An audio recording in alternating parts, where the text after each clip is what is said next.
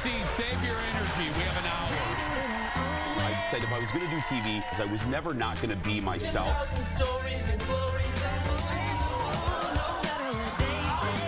Where are the people who are a little bit different? You're sitting next to one on the couch. Let's just say that. Be yourself, but not too much of yourself.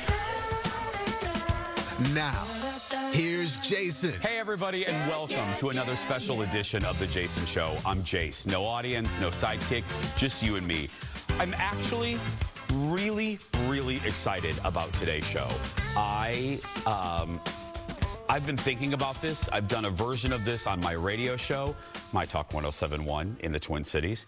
And I thought about it, and then we got this email. Let me read this. This came from a viewer named Chris. Hi, Chris. I appreciate this. He said, while remembering Norman Lear, Jason said that he could talk for an hour about Norman and his legacy. Sounds like a great idea.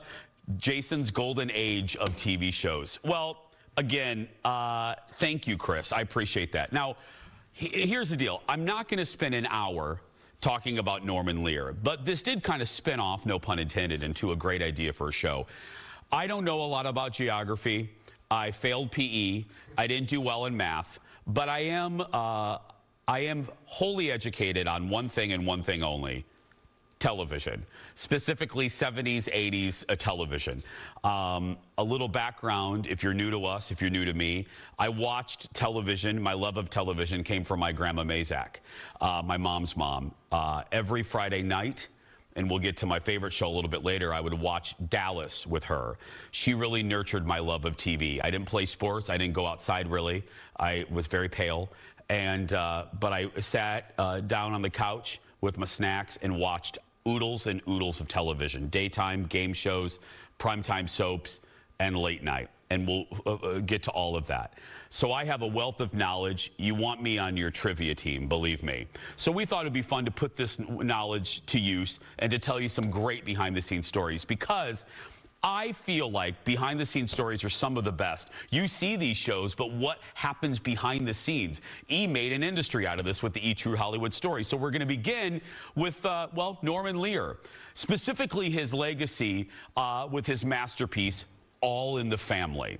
Now, All in the Family happened at a very interesting time in television. I call it a bookmark moment, where television changed the moment that All in the Family debuted in the 70s. Because before All in the Family, television was very sugary, very saccharine. The biggest problem a family could have was that little Jane left the front door unlocked. I know, poor little Jane. But All in the Family came in, and they talked about race. They talked about politics. They flushed a toilet, for heaven's sake. They talked about women's issues, the difference between conservatives and liberals within one family. And it was encapsulated in one of the best characters, the greatest characters to ever come out of television, and that is Archie Bunker, played by Carol O'Connor. Now, for you youngins out there, we're going to start with this. The theme is also legendary. I love a good theme song, and All in the Family is simply one of the best. So, here is just a snippet of the original All in the Family theme. Boy, the way Glenn Miller played songs that made the hit parade. Guys like us, we had it made. Those were the days. And you knew when you were there. Dance for girls and men, women. Mister, we could use a man like Herbert over again. Now, I show that to you not only because I love a theme song and I can listen to that whole thing, but because it sets up this next little fun tidbit. As I mentioned, Norman Lear was the creator of All in the Family. To me, it's his masterpiece. Most TV critics would agree. Norman, amongst other things, really broke barriers in television. He pushed television to really reflect society, and in a time where it needed reflection. And he didn't care if he upset censors. He didn't care if he upset the network executives. He didn't care if he upset sections of the audience. And that was the brilliance of Norman. So what you're getting ready to see is a spoof of the theme song that you just heard that never aired, because because the FCC, I believe in season 5 of All in the Family, the FCC stepped in after several complaints and said that All in the Family could no longer air at 7 p.m. That the FCC was establishing a family viewing time, and they did not consider All in the Family family viewing. So after being #1 in the ratings, hugely successful in its 7 o'clock time slot, All in the Family, CBS was forced to move it, and it suffered in the ratings. Norman Lear, as you can imagine, was none too happy about this. So they shot this with the whole cast kind of thumb in the nose to the FCC. Watch this. Television's grown up now. No one needs a marriage vow. Folks go to the toilet now. These are the days. Single girls can take a pill. Robert can propose to Bill. Say prune juice and tush and party out loud. We can show my pregnancy. And John Boy can have VD. Plus a quick vasectomy. After 9 o'clock. These are the days.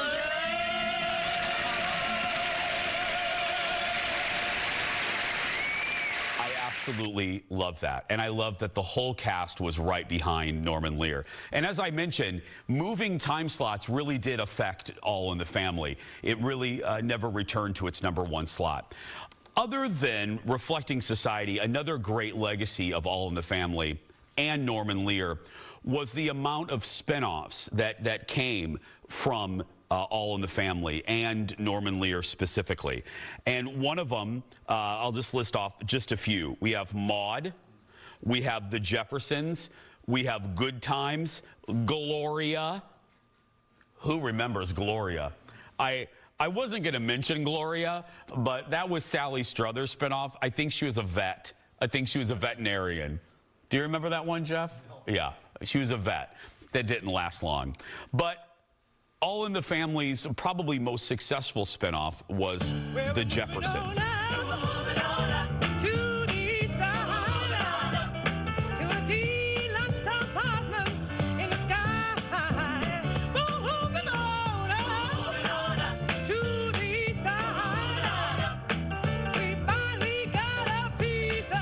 The Jeffersons also reflected society in a way no other show really had. It showed a highly successful, years before The Cosby Show did it, it showed a highly successful black family.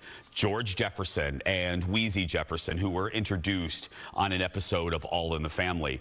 The Jeffersons went on to run, I believe, 10 years on CBS, had huge ratings and made stars out of everyone, including Florence Henderson. Another show, Maude, starring the one and only B. Arthur as a relative of Edith Bunker. That show, again, a Norman Lear societal reflecting moment. Maude showed was the very first person to talk about abortion on CBS in the 70s. Think about that, especially now. And I'm not going to get into it, but think about that now in these terms. Abortion was talked about in a sitcom. This was 5 years. 5 years earlier, it was I Dream a Genie and Bewitched. And now Maude is talking about abortion. Good Time. Good time. Anytime you need a payment. Good time. Where the Jeffersons focused on affluent and success and society's idea of a successful family for a black family. You had Good Times showing the other end of the spectrum, and huge success, spawning catchphrases like Dynamite with Jimmy Walker. Huge hits, all from one man, Norman Lear. The last spinoff that I want to talk about with All in the Family is Archie Bunker's Place, which is actually probably the most fascinating of all of the spinoffs, because at the end of the 6th or 7th season, Jean Stapleton, who played Edith, decided that she wanted to leave the show. Well, CBS, knowing what a cash cow All in the Family is, they wanted to continue. Jean said no. Norman Lear didn't really want to continue. But CBS begged Carol O'Connor, Archie Bunker, to continue. And Carol said, well, if Norman says yes, I'll do it. They had to get permission from Norman Lear to do Archie Bunker's place, taking Archie out of the house, out of the family, and into a bar that he had opened. And Norman gave his blessing with two conditions. They would not call it All in the Family, and they would not use the famous theme song that you heard a few minutes ago. That show ran on for 4 years. And in the second year, they killed off, spoiler alert for a 50-year-old show, they killed off Edith Bunker, played by Jean Stapleton. Carol O'Connor won an Emmy for the episode where Edith, who died off camera, Archie had to come to terms with Edith's deaths. So you look at Norman Lear in general, and you look at All in the Family, and you just realize, A, how transformative it was for television, and you also realize how a lot of these episodes could probably never air on network television right now. Think about that for a second. 2023, the Sammy Davis Jr. episode with All in the Family, the abortion episode with Maude, probably would have a hard time getting greenlit in the era that we're in. Here's the good news, though. You can relive all of these moments on various streaming sites, and there is a dynamic Norman Lear collection available on DVD, a gift set. You can find it on eBay. It's one of the things I treasure the most, featuring the pilot episodes of All in the Family, Maude, The Jeffersons, and more. So as we say goodbye to 2023 and we say goodbye to the people that we lost, Norman Lear is one that we have to spend an inordinate amount of time on remembering, because he made such a difference in television. So Norman, thank you for being part of our family. We're going to come back with this deep dive in just a little bit. Your deep dive extravaganza, you're taking a trip in my mind with all the useless knowledge that I have in there that I think are interesting, behind the scenes stories about some of your favorite television shows. And this next one is actually my favorite TV show of all time. I am talking about Dallas. Dallas ran on CBS from 1978 until 1991, a historic 13 seasons and 356 episodes.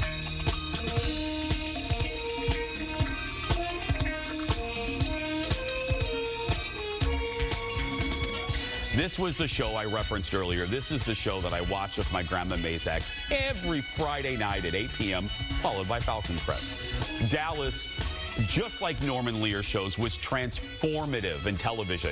Before Dallas, Peyton Place was really the only nighttime soap opera ever on primetime television. And it helped to revolutionize and create the television cliffhanger, Who Shot JR, which we'll talk about probably at a different time.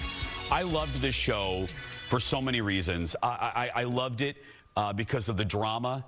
I loved it because it was connected to my grandma. Even as a kid, I understood the dynamic. It was like looking in the window of rich people and realizing, oh, they're as dysfunctional as us poor people. That was really the joy of the show. It was really reflective, just like Norman Lear shows were reflective of the 70s. Dallas was really reflective of the 80s. It was the show me. It was the Reagan era, where affluence and rich and Wall Street, it was all just show me and give me more. The era of greed. And Dallas reflected that. Other than Who Shot JR, Dallas is really known for, in pop culture, even if you don't know what's about Dallas, Dallas is really known for two things: Who Shot JR and the It's All Been a Dream shower scene. Allow me to explain. In 1984, star Patrick Duffy, who played good guy Bobby Ewing, decided to leave the show. Very much like Shelley Long did in Cheers. Patrick thought that after 7 years on a hit show, he could transition into being a movie star. That didn't work. That didn't work at all. And Dallas had to kind of change, because it was really, Cain and Abel. The show was really a little Romeo and Juliet, a little Cain and Abel, the good brother, the bad brother. But you take off the good brother and the show had to change. So Dallas, as a result of Bobby leaving, had to get glitzier.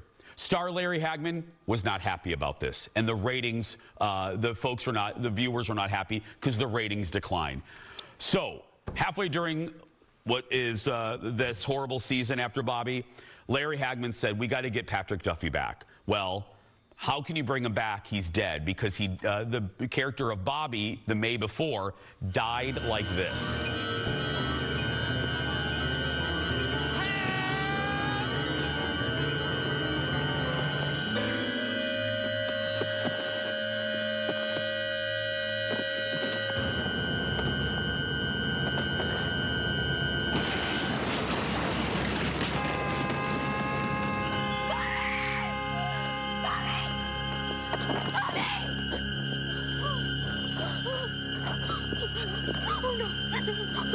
Bobby got ran over by a car and Victoria Principal cried.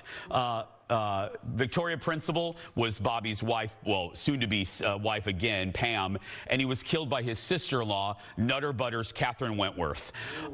So Bobby and Pam, the night before he died, made up, decided to get married again, and went to bed, okay? Well, Bobby died. He flatlined. And then the next season, Bobby was dead, and it created a whole bunch of plot lines. So why was the season so bad? Why did star Larry Hagman hate it? Why did the ratings drop so much? Well, it was because they were chasing the now #1 show, Dynasty. Back in the day, it was a challenge. It was a race between Dallas and Dynasty. What show was better? Dynasty was ABC's answer to Dallas over there on CBS. Dynasty was more brittle. Dynasty was more glitzy, more glamorous, more champagne, where Dallas always had kind of a rustic feel, a farm feel. It was a little rougher around the edges. It was based on a ranch with farmhands and cowboys, and it just had a rough edge to it. And it was a huge mistake to try to make Dallas more like Dynasty. They introduced wild plots with bombs and terrorists, and they went to France. No, cowboys don't go to France. Let's just say that.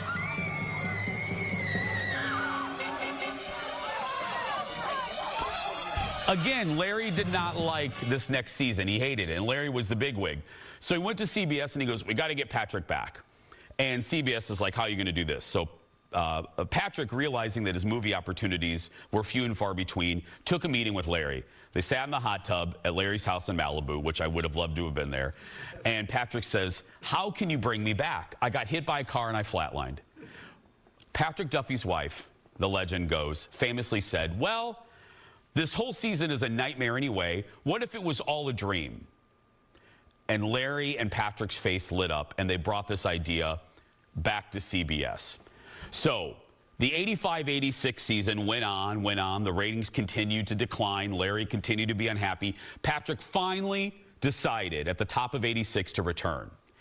Larry goes, well, we got to figure out a way to do it. Let's do the dream idea. Because remember, the character of Pam went to bed the night before, woke up, and then dude was hit by a car.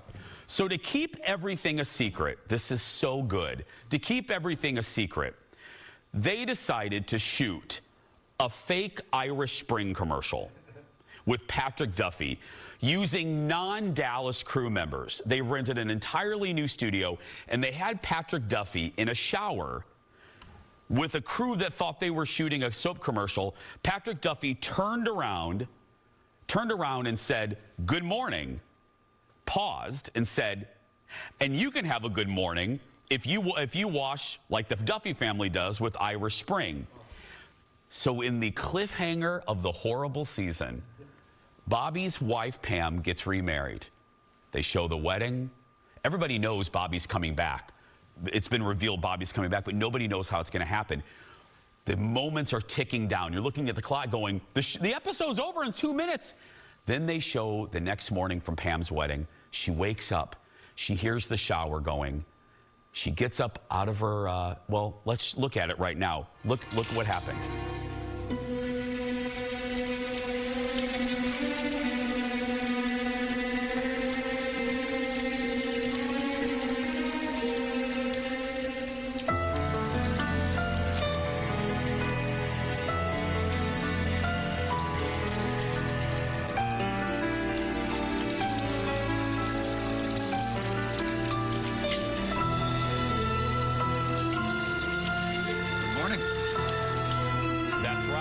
Good morning.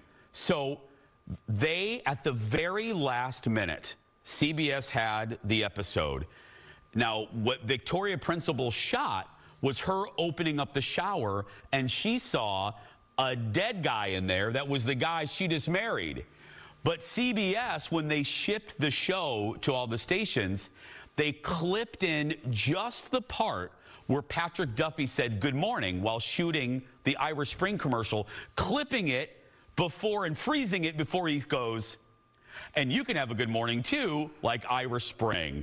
Brilliant.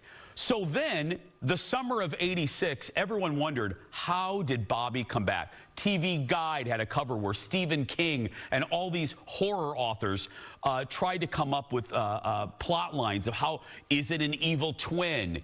Was he resuscitated at the last minute? Some people did think, was it all a dream? So then, in the fall of 1986, in front of, I believe the audience was 30 to 40 million people, the season premiere of Dallas happened, and it was finally revealed what really happened. Look at this. Oh, Bobby, it was awful. When I woke up, I thought that you were dead. What? I had a nightmare, a terrible nightmare. I dreamed that you were here, and you were leaving. And Catherine was in her car, and she was waiting. And when we started to leave, she tried to run me down, but you pushed me out of the way. And then she hit you, and she crashed into a truck, and she was killed. And then we took you to the hospital, and you died. Hey. Pam, I'm right here. It was all a dream, which historically people have made fun of. Family Guy's made fun of it. Movies have spoofed it. Years later, Bob Newhart's show spoofed it by doing their own take of It's All Been a Dream. But if you think about it, it's really kind of Shakespeare. Shakespeare used dreams as a narrative tool, and there was really no other way to believably bring that character back. He had died. What are you going to do? The double twin, you're going to bring a twin back? Then it's not going to be the character of Bobby, and that's what people wanted back. They just didn't want Patrick Duffy back. They wanted the character of Bobby. Are you going to do resuscitated at the last minute? That's ridiculous. Now, some could argue the dream's more ridiculous, but the dream scenario also solved the other problem. All of the horrible plot lines from the season before that everybody hated and nobody wanted to deal with. So by wiping away everything from that last season, it solved two problems in one. Unfortunately, the audience felt betrayed. They felt like they wasted an entire year of their life watching 32 episodes. And first of all, can you believe back then networks' seasons were 30 to 32 episodes? So folks felt betrayed, and Dallas's ratings really never recovered. They did spike for that season premiere, but no one has ever given an idea that was better. And if you're looking at it through the point of view of all the actors, Dallas continued for 4 more years, finally wrapping up May 3rd, 1991, as one of the longest running dramas in television history. So as you look back at the crazy history of that show, it is still one of the most bizarre cliffhangers ever on television. And it's all because of the dream. We're going to take a break. We'll be right back. Our deep dive into some of your favorite television shows.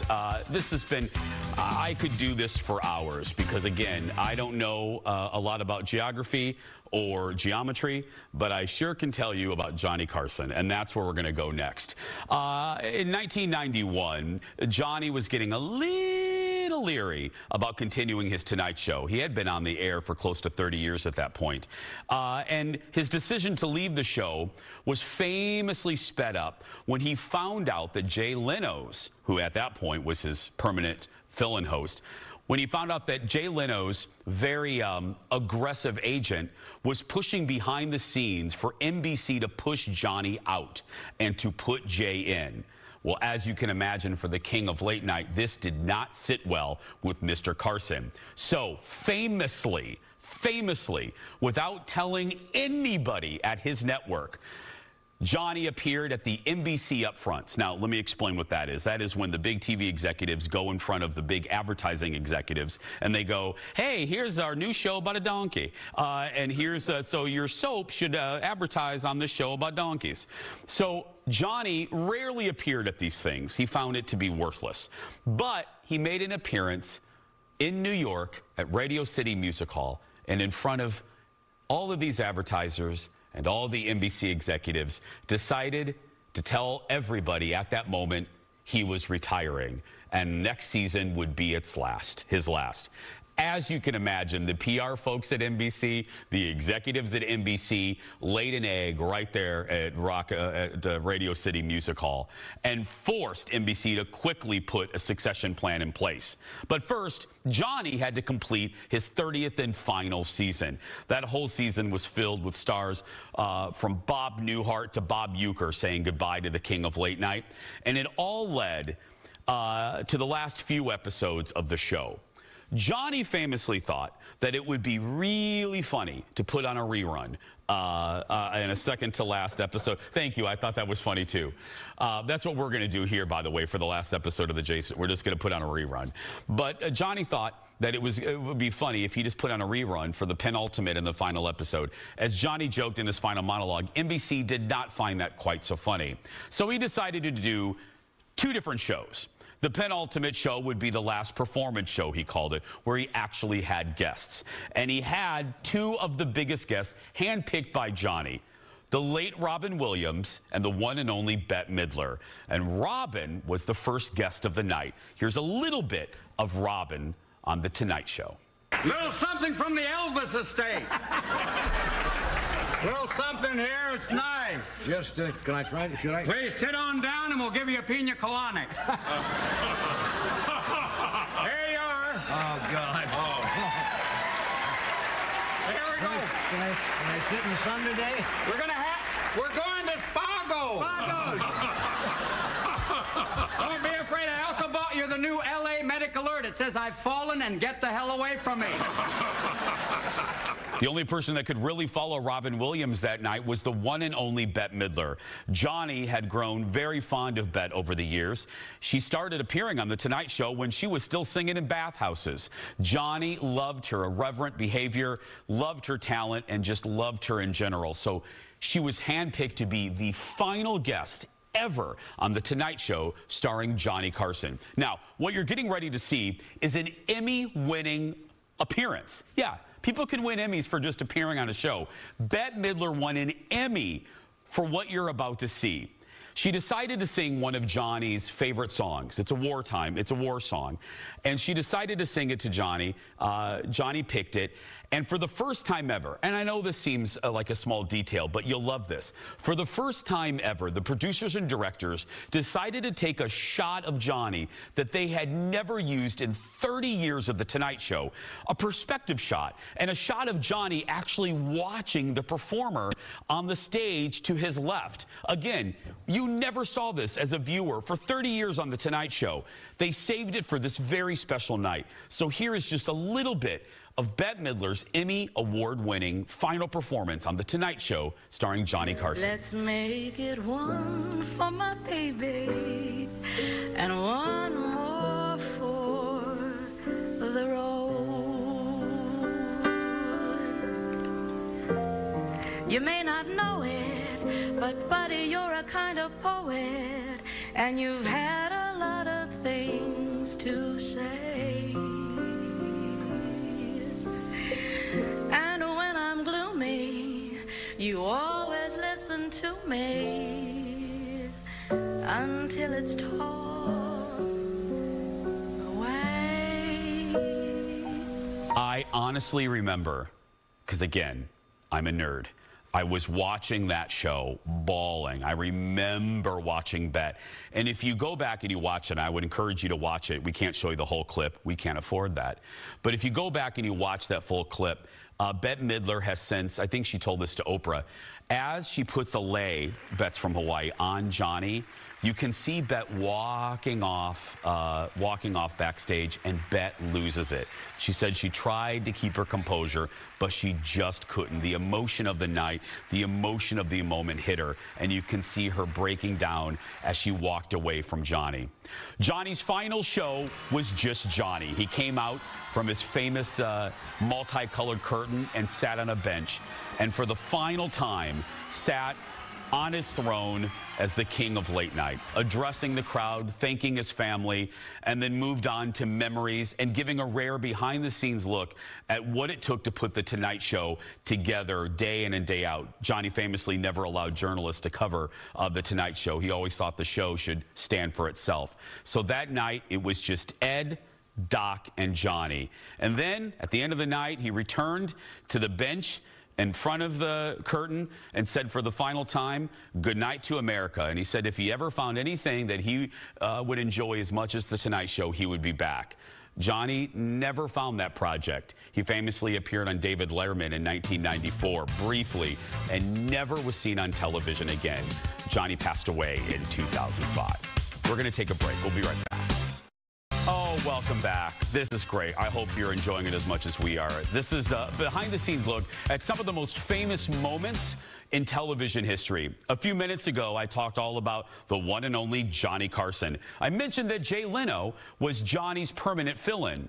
Well, before Jay Leno was the permanent fill-in, the one and only Joan Rivers held that title. She shared it for a while with the one and only Gary Shandling, but when Gary Shandling got his own show, Joan became the sole fill-in host for The Tonight Show with Johnny Carson, even surpassing the king in ratings sometimes. And that caught the attention of the new network, Fox, and Fox's leader at that time, Barry Diller. Barry wanted Joan Rivers to lead her own late night show on the network, even though at the time in 1986, Fox had maybe 6 affiliates. But Barry was bullish on Joan Rivers and bullish on the success of Fox and pursued her to host her very own show. Now remember, Joan was under contract with NBC and with Johnny Carson and was in the middle of renegotiating when Barry Diller approached her with this deal. Well, Joan made the very calculated decision to take Barry Diller up on his offer to be in her own show, but according to Johnny, never told Johnny first. Joan, until the day that she literally died, disputed this. She says that she called the Johnny producer, Peter LaSalle, and said, I'm leaving and I want you to come with me, to which Peter LaSalle said no. And then the next day, Fox had a press conference with Joan and Barry Diller, and that is when Johnny found out. Right after that press conference, Joan famously called Johnny Carson, and Johnny hung up on her. She called again, Johnny hung up again, and they never spoke. After that episode, Joan was officially banned from any NBC late night show. That was until 2014 when Jimmy Fallon took over The Tonight Show and welcomed Joan back to NBC late night. Well, now Barry had Joan right where he wanted her, hosting her very own show on Fox. Before David Letterman had The Late Show, Fox had The Late Show. The Late Show with Joan Rivers. Here's a little bit of the very beginning of that show. Take a watch. Live from Fox Television Center in Hollywood, it's The Late Show starring Joan Rivers. Joan guests tonight are David Lee Roth, Pee Wee Herman, Elton John, and Cher.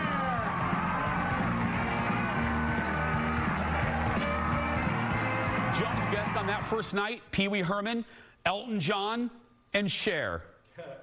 And David Lee Roth. That's right. Can you imagine? Can you imagine that picture? You can find it in most places. Joan's ratings, even though Fox didn't have a lot of affiliates, was very strong on that first night, even the second night. But things quickly took a turn. There was backstage arguments between Joan's husband, Edgar, and Barry Diller. And things turned bad to worse when finally, after just a few months, Barry Diller told Joan her husband, who was the executive producer of the show, could no longer appear on the Fox lot. They had banned Edgar, Joan's husband, from the Fox lot. Joan didn't know what to do. She was literally caught between her job and her husband. So Barry Diller famously fired Joan and then banned her from the Fox lot. Joan, after just a few months from being the queen of late night, was now unemployed. Months later, sadly, as a result of all the turmoil, Joan Rivers' husband, Edgar, took his life. And it was just unbelievable. It was later, many years later, documented in a TV movie starring Joan and her real-life daughter, Melissa. Joan eventually did rebound. She became the center square on a syndicated version of Hollywood Squares. And in the early 90s, Joan got her own daytime show, The Joan Rivers Show. She ended up winning a daytime Emmy, and in her acceptance speech, she cried, talking about how the business had forgotten her. She was blackballed from every single place, including NBC. But this was proof that you can make a comeback no matter how bad things are. Joan continued to continue to evolve and reinvent herself right up until the time she died. I love you, Joan. We're going to take a break. More behind-the-scenes stories on this special edition of our show right after this. Scenes extravaganza. Oh, I saved one of the best to last. This is another thing that I could talk about until the cows turn green, and that is the series finale of Newhart. Bob Newhart's second sitcom on CBS, the first being the legendary Bob Newhart Show. Newhart, for all you youngins, Newhart took place in a little wacky inn in Vermont, surrounded by the wacky townspeople. Bob played the innkeeper at the Stratford Inn, again, surrounded by all the wackiness that Vermont town could handle. Well, after many seasons on CBS and decent ratings, Bob decided that Newhart should come to an end. So they did. And in the process, Bob ended up creating one of the best series finales in history. No matter the list that you read, whether it's TV Guide or Rolling Stone, the Newhart series finale is always listed in the top 5.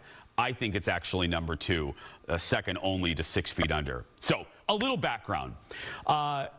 In the series finale, again, spoiler alert for a 45-year-old show, but in the series finale, Bob decides to sell his inn to a group of Japanese businessmen. Now, I'm going to stop here with a little personal anecdote. In the clip you're getting ready to see, my uncle, my husband's uncle, Saab, is in this finale. Sabo, if you look at his IMDb, has been in every television show you can imagine. He is one of the most famous Japanese-American actors ever in the history of Hollywood. He began on Broadway with Angela Lansbury in MAME, and L.A. Law, Cheers, Seinfeld, Knots Landing, Friends. You name a show, Saab has been in it. More recently, Hawaii Five-0. But again, in this episode, Saab plays one of the Japanese businessmen. He's in the group of Japanese businessmen that decide to take over the inn. Now, I am going. So let's look at Saab, and then I'm going to tell you why this ended up being one of the best finales ever. Here's a little bit of Saab. Ohio, Sumatra. Ohio gozaimasu. You know, you don't have to be so formal around here. Our last handyman didn't wear a suit and tie. Joanna, it's just Sumatra's way of saying he's honored to be working for me. Honored. I laugh. So, the group of businessmen decide to buy the inn. Now, remember when I said that Bob was in a show before this called The Bob Newhart Show? On that long-running show, also on CBS, Bob had a wife on there, played by the wonderful, the legendary Suzanne Pleshette. Well, in a nod to Dallas, which I told you about a little bit ago, Bob thought it would be brilliant to do a take of It's All Been a Dream shower scene, but his version. What you're getting ready to see is the closing moments of the show. Now remember, Mary Fran is his wife in Newhart. Suzanne Pleshette with the dark hair was his wife on the Bob Newhart Show. So I'm going to show you the last moments of the show, and I'm going to tell you how it all came to be. Look at this. Honey, wake up. You won't believe the dream I just had. What? But don't you want to hear about it?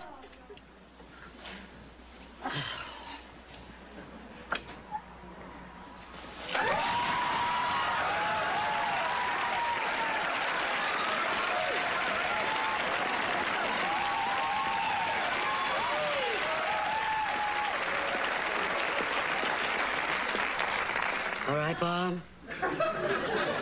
What is it? I was an innkeeper in this crazy little town in Vermont. I'm happy for you. Good night. Unbelievable.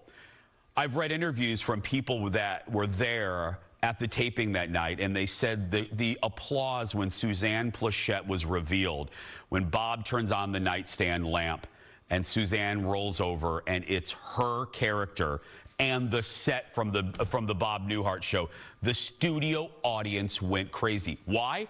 Because they didn't know it was happening. Listen to this. This is one of those great stories.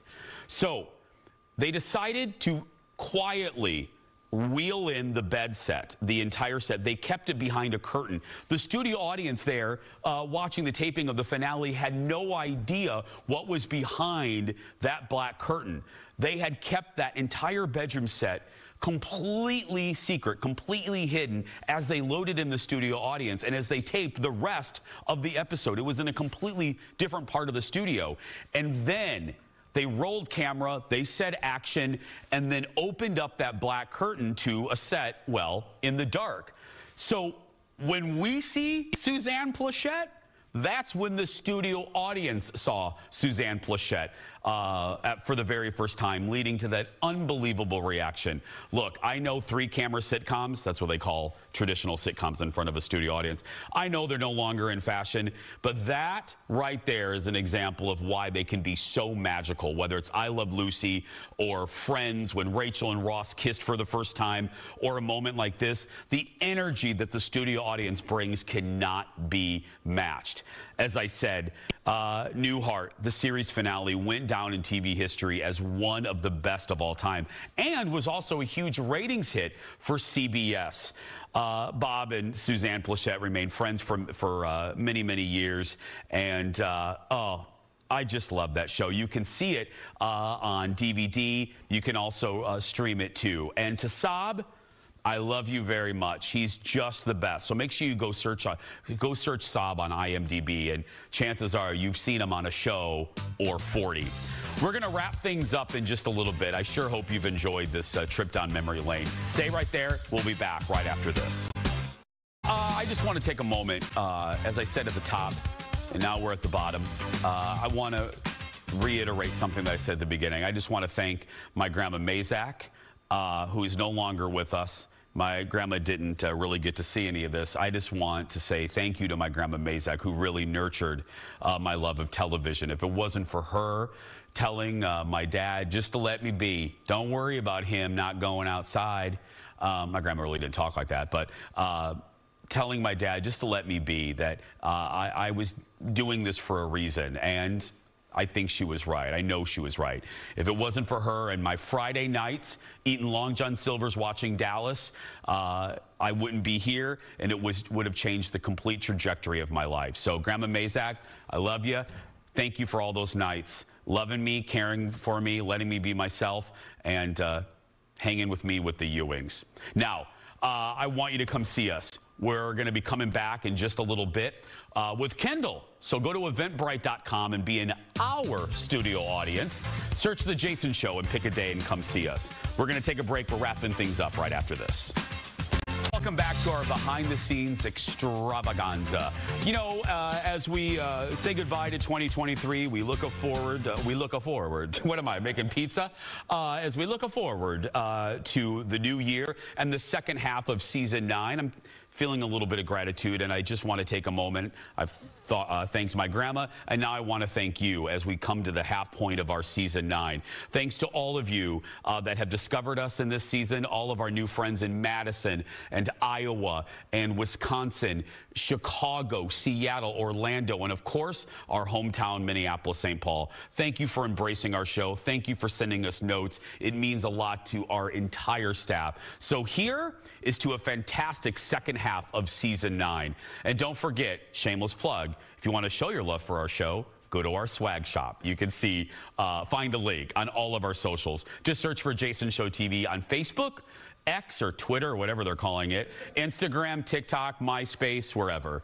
And you can follow me personally. Just search for Jason Matheson. Have a great day. And as I always say, if you're watching and you're a kid that's being bullied, you go out there and be yourself, because nobody can tell you you're doing it wrong. Thanks for watching, everybody. We'll see you tomorrow.